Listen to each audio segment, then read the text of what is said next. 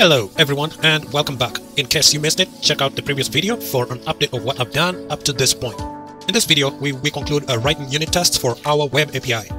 A quick reminder, the resources I'm using can be found in the description section below this video. So here we are in the cars controller tests, and now we want to write tests for CRUD methods in the cars controller. So quick look at the cars controller right here, and here is our get method. And next we want to ensure we test for the logic in the get method. Next up, we want to ensure we test the logic in the get single. All right, next we have post right here, and we have the put method. The post upload we not got. This is used for manual testing, as we discussed in previous videos. You can check them out if you haven't done so. And then here we have a put method, and finally we have the delete method that we want to check out. Okay, so without much further ado, let's get started. And so first CRUD test we're going to do is we're going to say get turns car models. Okay, so we've discussed earlier what we're doing here, so I don't need to repeat myself. And so all we do is just it's the wrong one. So what do we want? We want to add tests to our test DB right here, and of course this method needs to be an async method so that it stops yelling at us. So there we go. So the first thing we're going to say is car models. So let's await the cars controller, and we get, and let's extract the value from the cars controller. So we go ahead and get the cars from our test database. There's going to be await cars to array async. Okay, now we can assert that is not null car models, and we can also assert are equal. Let's assert are equal cars count. That's our expected count of cars. Should be the same as the car models returned count. Okay, same thing, are equal. Then we have cars at element position 3, that is the third car in the array. We take the ID and we say car models element at, so the third element. Let's check the ID, that is the same. Also we want to check that our endpoint, that is the link endpoint API / images, and we have the cars first element first element file name. This should be the same as the car models element at first element in the array, and there we go. So the next thing is are equal, once again, cars 1 title car models element at 1. We get the name. So oops, this is supposed to be here, is supposed to be cars, right? So yeah, that is the first CRUD test that we test many. So let's run this test. Build succeeded. Oops, let's try and build this. Our test explorer is not picking this up. I guess it hurts, it just needs to be refreshed. Let me just close this real quick and open it again. Yep, there it is. We have a passing test. Next, let us test this method right here in the cars controller. Let's see where it is. Right here, we're getting single. Okay, so this is the method we want to check that a car model is returned. So over in the cars controller test, so once again, so we say get turns car model. Once again, set it up. Let me just bring this up so that we can clearly see what's going on. Okay. All right. So first thing we do, let's initialize our database, our test database, I should say, with some data. And that's what we do over here. Of course, we need to make this method async, which we do. And now, next up, that's what I want to do. Okay. So we say let's retrieve a car. This is our HDB cars find async, and let's take the test car ID. And so once that is done, let's just retrieve the car model from the controller. So we go to the cars controller and get, so we pass the test car ID, and let's extract the value out of that. And now we assert, we just push this up, assert that this is not null.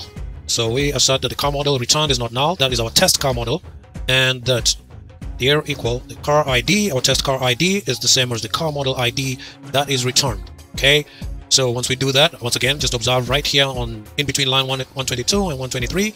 So press Ctrl R and T to run the test.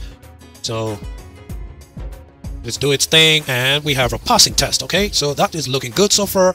Next up, let us test the post. Okay, so in the post method, what do we want to do? Once again, let's just say test M. Let's prep this, and we say post creates a car. Okay, so once again, I'm just going to use my snippets here, and so this time around, what do we want? We want car create model. So let me just create it right here, and we say we want a car create model. Okay, so that means that our method needs to be async. Yes, bring in the system IO namespace, and what else do we need? And one more, and we need to make our method async. Okay, so that resolves well. And now I want to say, what do I want to say? I want the action result. Let's get await cars controller, and let's post passing the create car model. So that will return an action result, and from this action result, let's extract the car model. Okay, so we say created action result. Yes, that's what we want. Let's cast our action result, and once we do that, we can extract our car model. And how do we extract our car model? We get the value, and we again cast it to a car model. All right, that's looking good. So next, let's retrieve the cars from our database now. So we say db cars to array async. Okay, so now let's make our assertions here. What we assert that is not null. First of all, we do a self check that the car model returned is not null, and we also assert that are equal. So the car element position 1 should be, and the ID should be the same as the car model ID. Next, we also assert that are equal car, that's 1, title is the same as the car model, the name, and we also assert are equal. So what do? We say endpoint value API, API. So images, cars, position 1, file name. All right, this should be the same as our car model link. Okay, that's looking good, and now we are ready to run the test. Okay, so cross our fingers that everything runs okay. So there we have it. We have right here. There we go. Our test is passing. Okay, good stuff. So far, so good. Next up, let us test the put method. And so once again, we say put updates car async. Oh no, car. Once again, just select 5. Okay, so here we go. And so what do? We need to populate our database, our test database, I should say, with some data. This time I just put in one car. No need of putting a list. Okay, so we initialize our test database with a single car. Of course, this wants the method to be async. And there we go. So once we make our method async, so we say, go to the car, let's retrieve a car from our database. So we find async and test car ID. Then let us create a car update model. Okay, so we create a car update model, and now we retrieve an action result. Right, so how do we retrieve an action result? We await the car's controller, and we put our car ID and parse in the car update model. That's good. And so let's retrieve the car model just like we did in the post method. Right, so car update, what we'll do, accepted action result. Let's cast our action results to that. Oops. Okay, so there we go.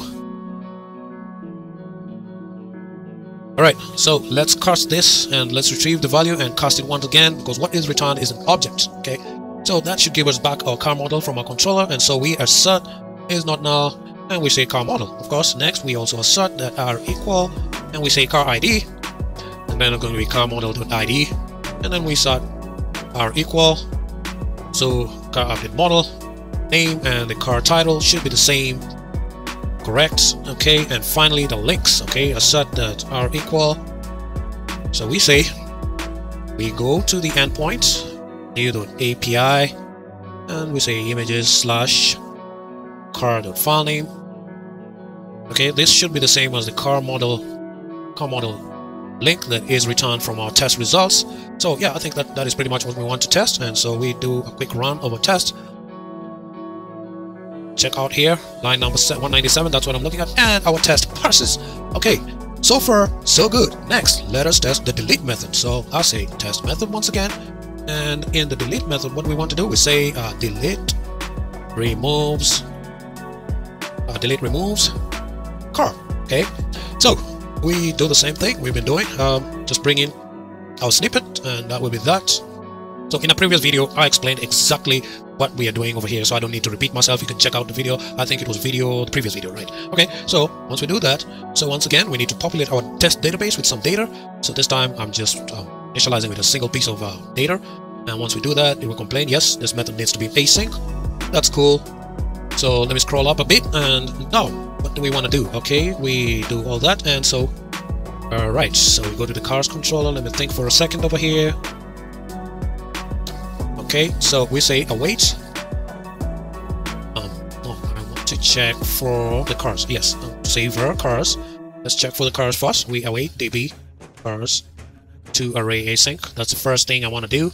And the second thing is now we can go to our controller, cars controller, and then now we can delete our car. So car at element 0, sorry, we go to cars and retrieve the first car in our array, and let's get the ID. So we pass that to our controller.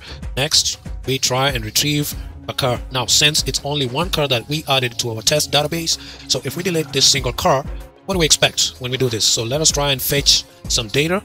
So the way to do that, we just say any async. Alright, so that should be false, okay, because there's nothing. We have just sent a delete request by calling the delete method and passing our test car's ID. Okay, so down here we say assert is not null, and we say cars. Okay, so and we say is false, and the cars should be false. Okay, so let's check this move once again. So we retrieve the cars from our test database right here. Now, of course, we populated our test database with a single car. So that means when we call this cars to array, at this point, we should only have a single car. So with that single car retrieve, we go to the cars, and of course, we pass the ID of the first car, which is just a single car. And now, after we do that, our delete action method should have removed the car from our test database. Okay, so here we go ahead and check if there's any car in our database and store it here. At this point, the check should not check out, and that's why we say down here that the car is false. All right, so let's run this test real quick. Oops, I didn't mean to debug it, so it will take a minute. It parses with flying colors. Okay, so there we go. One more test. How do we test for bad requests? Okay, I'm not sure if it's really necessary, but for demo purposes, I'm just gonna do it again. Okay, so test M. All right, so we want to check the get returns bad request. All right, and I will say int ID. So this, I don't want to use a test method this time. I want to do a data test method. All right, and so we only expect positive values to our controller. So let's give some negative values. So we say data row, let's pass a 0, and we also say data row, let's pass in a negative number. Okay, all right, so these two will be passed as variables to our data test method. So this is just a nice way of doing several tests in one. All right, so once again, oops, I'm sorry, not that. So once again, let's go ahead and prep our variables for our constructor. And so we say action result. So we await the cars controller gets parsing the test IDs, and let's extract the results. Okay, of course it's complaining because this method is not async, so let's make this method async, and that should go away, which it does. So status code. Right, so we'll say bad request object results. Let's cast our action result to our action result. Right. we say now once new, let's extract the status code from the object and find its value, and that should return as an int. Okay, so we use this int for our testing purposes. So we assert our equal status codes. Yes, that's what we want. As by request should be the same as the status code that we have retrieved. All right, so let's test this real quick. So here we are. So let's run this test.